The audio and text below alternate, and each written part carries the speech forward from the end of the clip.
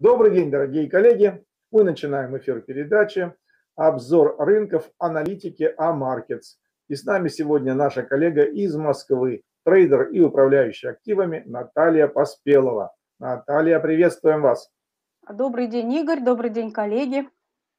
Что интересного сегодня на рынке? Сегодня все проходит под флагом ФРС. Заседание ФРС, процентная ставка 21:00. Как вы обращаете внимание на этот фактор? Ну, конечно, это основной фактор. Ну, и рынок весь он пока низковолатилен на ожиданиях решения процентной ставки.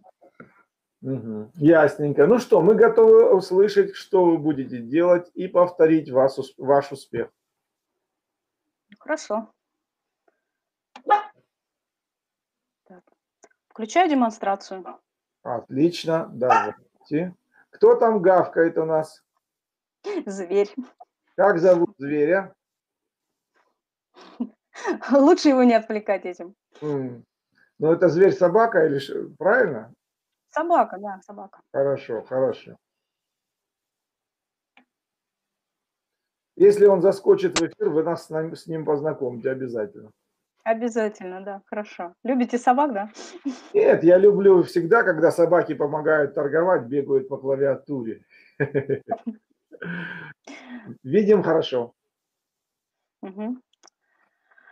Так, ну начнем, пожалуй, с евро. По евро. Вот, например, если взять новости, да, то сегодня Германия опубликовала данные по ценам потребителей за май, которые снизились на 0,1% за месяц и выросли на 1,9% за год.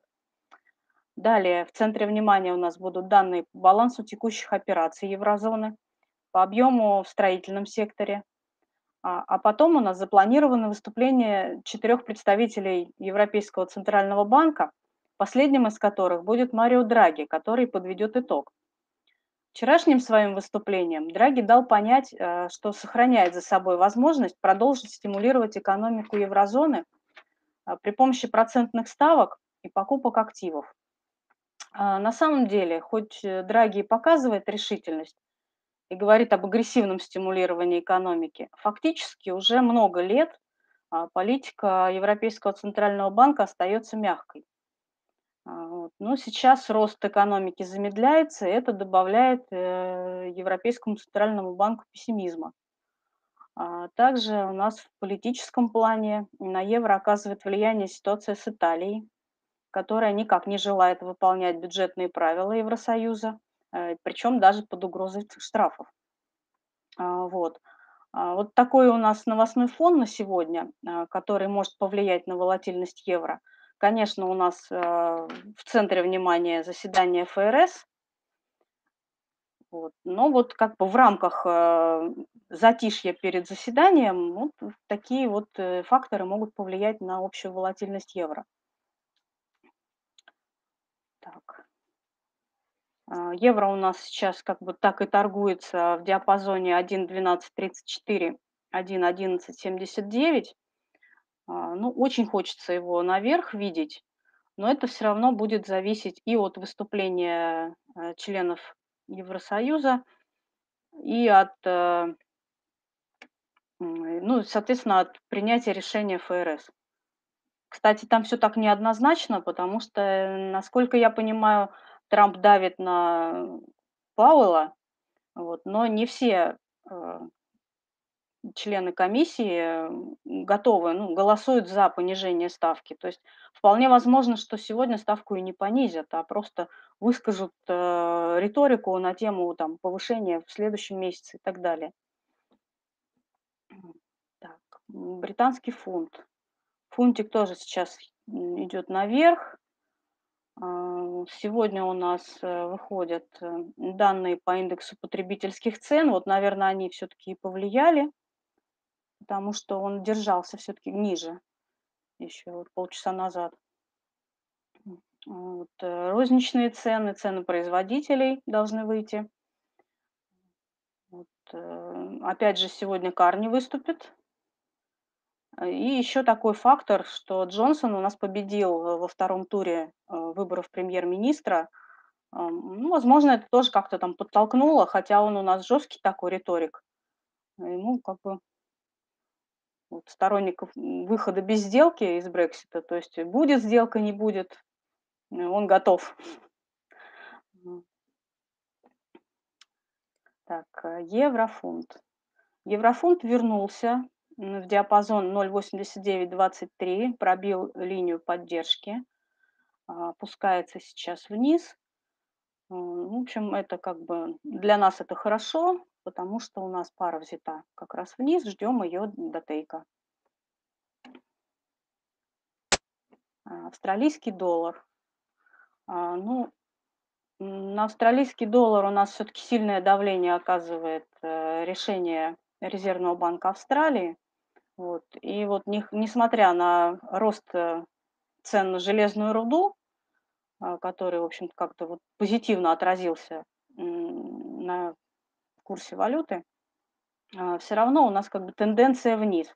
Хотя не хотелось бы, конечно, видеть его сильно внизу. Так. Новая Зеландия. А по Новой Зеландии у нас данные сокращения дефицита баланса текущих операций, вот, но рост ограничен все-таки парой, вот она начинает уже опускаться. Вот, опять же, в преддверии выхода решения ФРС, и завтра у нас по Новой Зеландии выходит ВВП, поэтому, ну, пока вот я думаю, что не будет он сильно двигаться ни в одну, ни в другую сторону. Вот. Но все же вчера он все-таки закрепился над уровнем 0,6513. Поэтому пока вот ждем его в этом диапазоне. Ну, ниже, вот если посмотрим на сетку уровня Фибоначчи, то я думаю, что ниже нуля он не пойдет, и будем ждать его ближе к 38,2, а дальше, возможно, он пойдет и к 50% по фибо уровню. Японская иена. По японской иене у нас такая ситуация. Вчера Трамп опубликовал твит о том, что достигнута договоренность с Си Цзиньпинем о встрече на полях саммита G20 на следующей неделе в Японии. Китайская сторона тоже подтвердила эту информацию и выразила надежду на позитивный исход переговоров, чтобы это все было приемлемо для обеих сторон. Это вызвало волну оптимизма в отношении торговых переговоров между США и КНР и подтолкнуло пару вверх.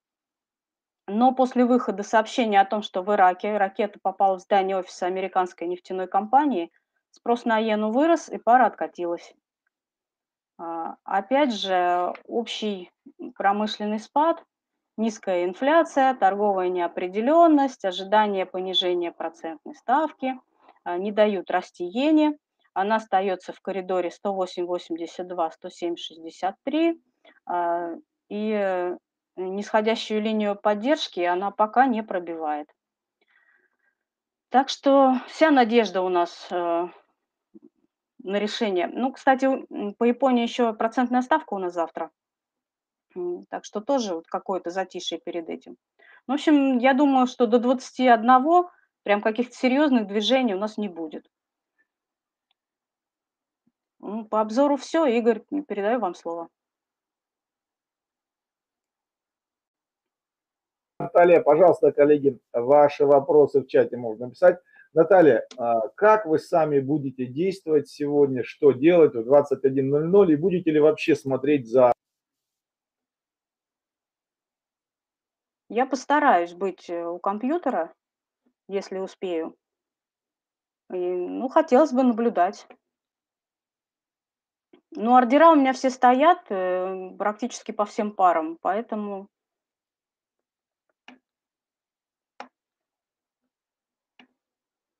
Игорь, вы здесь? Конечно, я просто думаю, вы нам подробнее расскажете. Вот ордера стоят по всем парам, а вы будете крыть их? В частности, вот Павел Каспаров будет крыть положительные ордера, закрывать их. Вы будете это делать? Буду по ситуации действовать. А до 21 специальных и никаких действий у вас не будет? Нет, никаких. Я понял вас. Ясненько. Ну, то есть я так понимаю, что в принципе, если вы задержитесь где-то, так сказать, в 21:00 не будете у компьютера, вы считаете, что вот те ордера, те заявки со стоп-лоссами и тейк-профитами, которые стоят, они надежно защищают ваши позиции, как бы, и ничего страшного не случится, правильно? Ничего не случится. Заявки есть, стоп-лоссов нет, тейк-профиты есть. Ну, вот, друзья, учитесь как торговать, как Наталья Поспелова. Спасибо.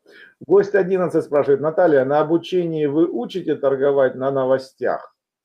Ну, в том числе, да, этому не уделяется прям очень большое внимание, но да, в том числе Ну, есть и такое, да. как одна из форм работы по Да. техническому анализу, да, Мгм. используете. Поняли вас, Наталья. Спасибо вам большое за ваш обзор рынков и комментариям по практике торговли. Вам хорошего дня и удачи сегодня. Спасибо, всем хорошего дня, всем профита. Да, спасибо большое, Наталья. Вам удачи и хорошего настроения. Спасибо.